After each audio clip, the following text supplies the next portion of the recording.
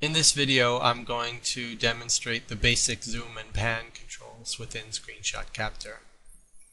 On the far right of the screen, we see the zoom slider, which lets us easily zoom in and zoom out of the image. Common zoom levels are shown up here along the top, where we can quickly click to select a zoom level, and then pan the image by right-clicking and dragging with the mouse.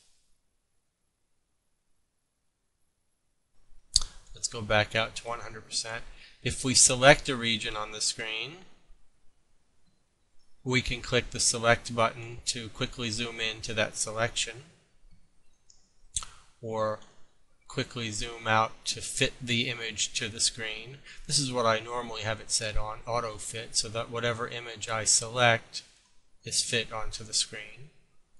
We can also select stretch fit, which for small images will actually expand it beyond 100%.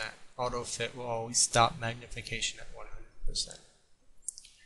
We can see on the bottom left down here, we've got a zoom view which shows us the actual pixel under the cursor. And in fact, if you zoom in beyond 500% or so, Screenshot Captor changes the view to actually show borders around individual pixels, which can be useful if you're trying to do very fine work. And there you have the main features. You can also find some of these under the View menu with shortcut hotkeys to quickly access them.